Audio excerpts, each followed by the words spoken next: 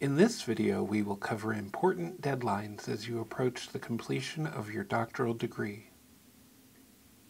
Each year, Rackham Graduate School publishes a list of doctoral degree deadlines for PhD students who will be completing their degree. It is important to be aware of these deadlines as they are not negotiable.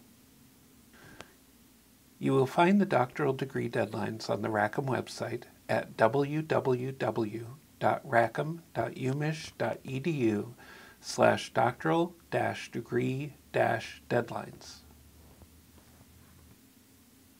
There are two main deadlines for every term of registration.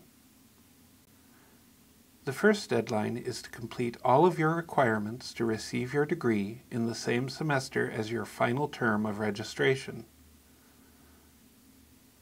The second deadline is the grace period deadline. Here's an example.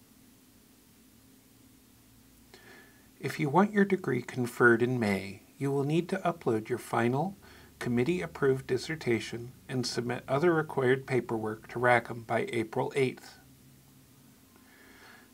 This means you need to allow plenty of lead time between your dissertation defense and the April 8th deadline in order to make your revisions and obtain your chair's final approval.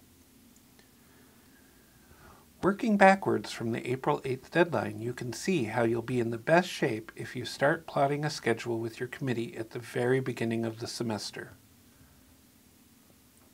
Please keep in mind that Rackham recommends that your committee have a minimum of 2 weeks to review your final dissertation prior to your oral defense.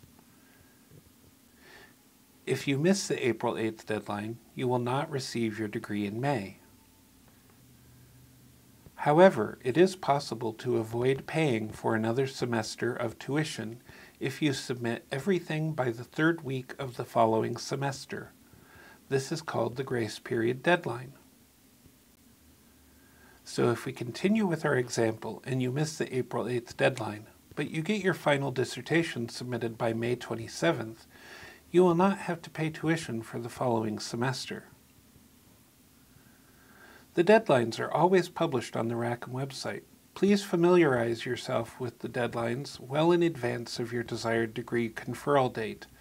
You don't want to experience any surprises in your degree conferral or incur additional tuition charges.